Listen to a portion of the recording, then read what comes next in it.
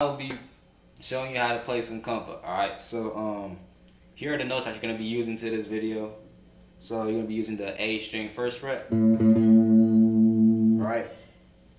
The D string first fret. You're going to be using the open A string.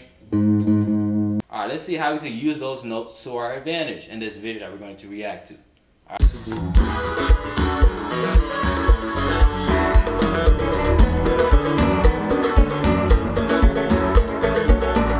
This is a good Kompa groove. It's pretty fast, but hey, you gotta increase your speed somehow, right?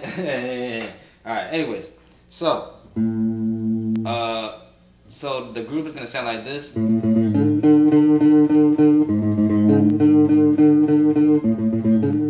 Alright, so to play this, the A part will sound like this.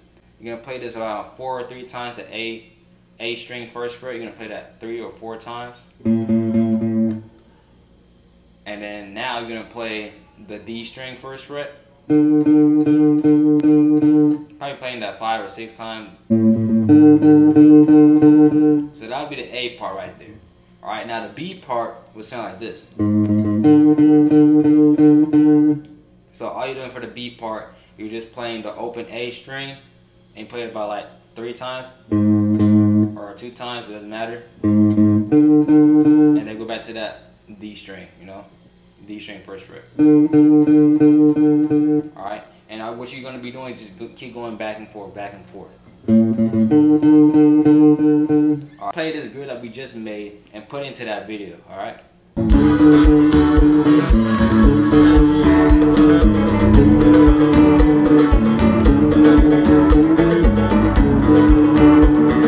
Alright, hold on. Before we get into the video, I might be live right now doing a Zoom class that you could be in. I'll be teaching how to play Kompa, but get your speed up with the chords and everything. Join the free class, link in the description, and I'll see you in that next free class. All right, hey, this is gonna be good. All right, and now the next groove I'm about to show y'all, it's gonna be immaculate. But so that part I just added right here, all I did was add an extra 2 notes. So I did, and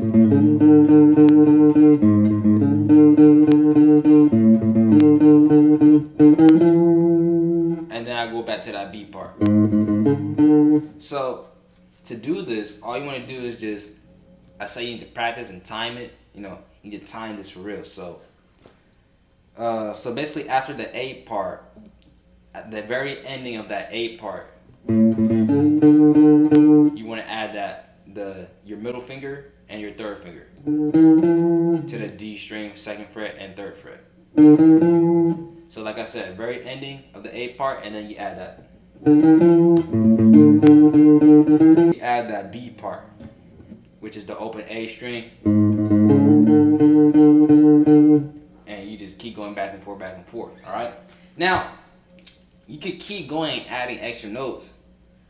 But I'm going to show you this next groove too. Hold on, give it a second. Let's react to this video to see how it will sound.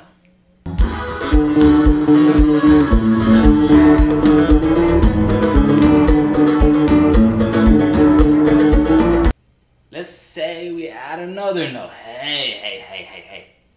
If you have like 10 notes or 6, 7, 8 around those ranges, you might be doing too much. Right? I'm not talking to the intermediate players out there. I'm talking about for the beginner players, you know what I'm saying? Keep it different, right? But now I probably, you guys already heard it, maybe you guys didn't hear it, but I already added that extra note too. You guys probably didn't hear it or not, but all I did was add that open D string to it. You know what I'm saying? So for the basic part, you could do this. You just, before you play the D string first fret, you add the open D string, and then you add that D string first fret. So, you see what I'm talking about? Before you were doing this. Now you're just adding that open D string. And now if you want to add, you know, make it a little bit more spicy, add that. You understand what I'm talking about?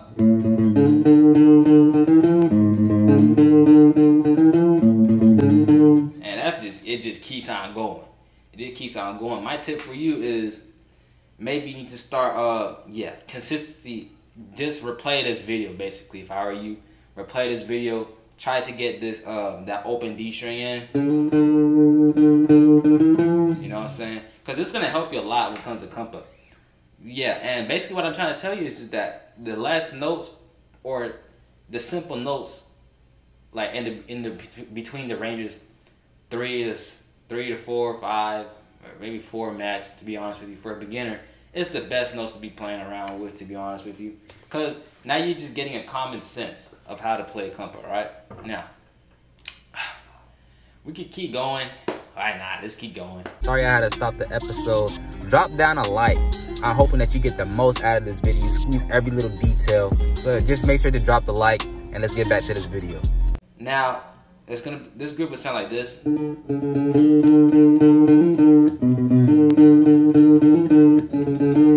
Alright, let me just show you what I'm talking about.